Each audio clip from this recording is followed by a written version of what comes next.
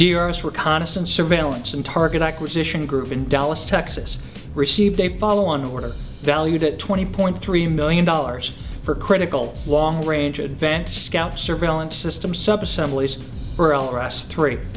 The $20.3 million order was issued by the LRAS3 program's prime contractor and final integrator, Raytheon Network Centric Systems in McKinney, Texas.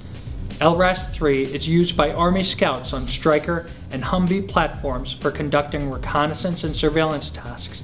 It is a multi-sensor infrared system that enables real-time detection, recognition, identification, and geolocation of distant targets.